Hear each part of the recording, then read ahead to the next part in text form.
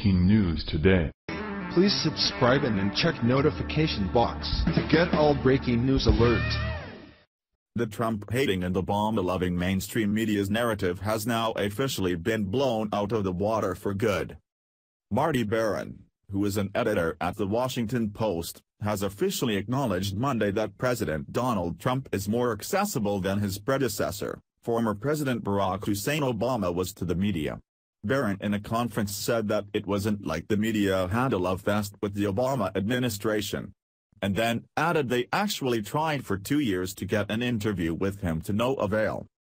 He ended his statement by saying that journalists do a lot better with the current president than they did with Obama, in terms of access. This comment came on the heels of journalists complaining that President Trump refuses to sit down to interviews with real journalists, to which Baron confirms is a total and complete lie.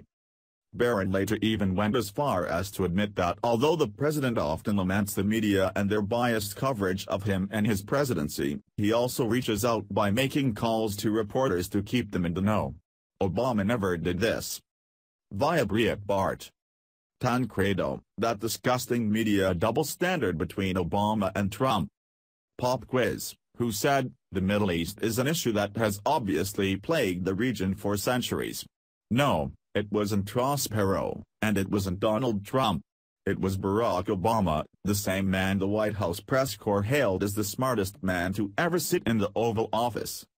The political bias of the establishment media has never been more outrageous than what we see in the press's double standard for covering President Donald Trump. For contrasts that will make your head spin and your heart ache, compare Trump's treatment to the press's idolatrous treatment of President Obama. The media's fan club attitude toward Obama was unprecedented in the modern era. Not even handsome Jack Kennedy or war hero Eisenhower got the kid's glove treatment that Obama got. Obama's frequent goofy statements and embarrassing gaffes were either overlooked entirely or treated as amusing sidebars. Will any historian ever catalog Obama's frequent misstatements of elementary facts? How many do you remember? Here are a few of the gems liberal historians will overlook. Obama claimed the Americans liberated Auschwitz and Treblinka. No, they did not. He said the world came together to save Berlin during the airlift. No, they didn't. It was mostly an American and British effort, with Mexico, Italy and Egypt conspicuously absent. He claimed that as a result of the Selma March, he was born. Not true. Obama was born 4 years before the Selma March.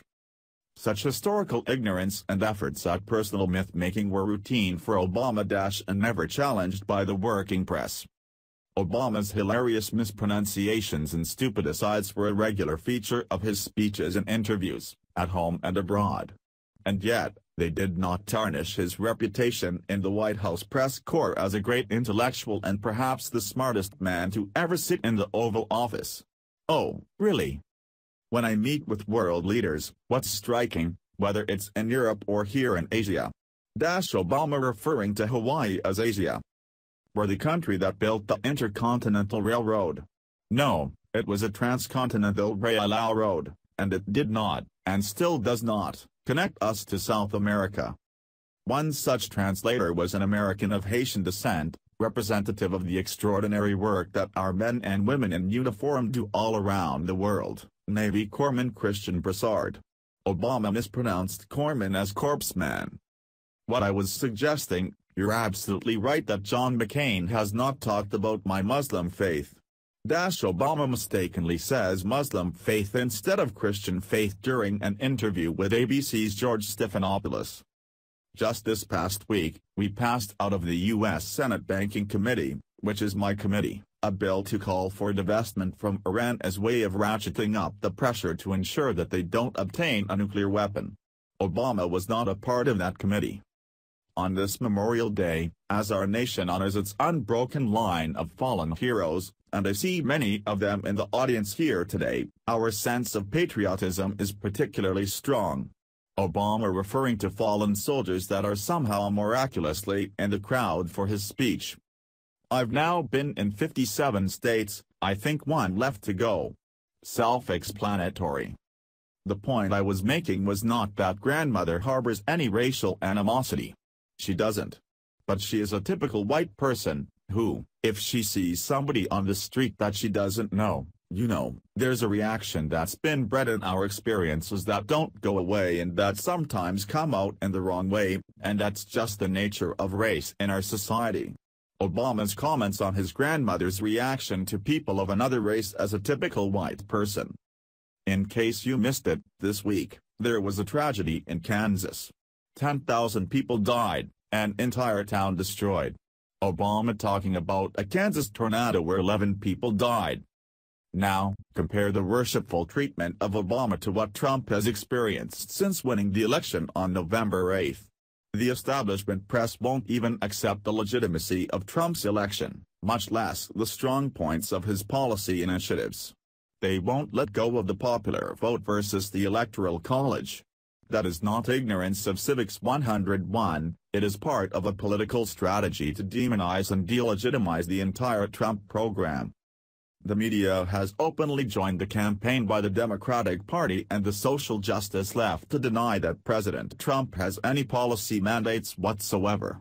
The narrative is this: since his presidency is illegitimate to begin with, it is okay to use violence to obstruct him at every point. Trump is justified and very smart to communicate with the American people directly and not expect the media to convey his messages fairly. Too many of them have become angry partisans in the left's demonization strategy, and they need to be short-circuited. Conservatives and constitutionalists have seen media bias for half a century, and America has survived it. Yet, never has that bias and that vituperation been so uniform and vicious as what we see waged against President Trump. When it is coordinated with the near-uniform cultural bias in the entertainment and educational institutions, a triad of treachery emerges to challenge the very foundations of civic order. If Barron's statements are indeed true, then this proves beyond any shadow of a doubt that the media was indeed afraid to take on President Barry so et al. Because of the color of his skin. To say something against him would have been spun into a racist incident. Just look at all the names liberals call President Trump, while no one was allowed to mention Obama's middle name nor the fact that the man has ears that give Dumbo a run for his money. The media should never be afraid to criticize any president, no matter what the race or gender that president may be. Please share if you agree this biased narrative needs to stop. Follow us on Facebook at Freedom Daily.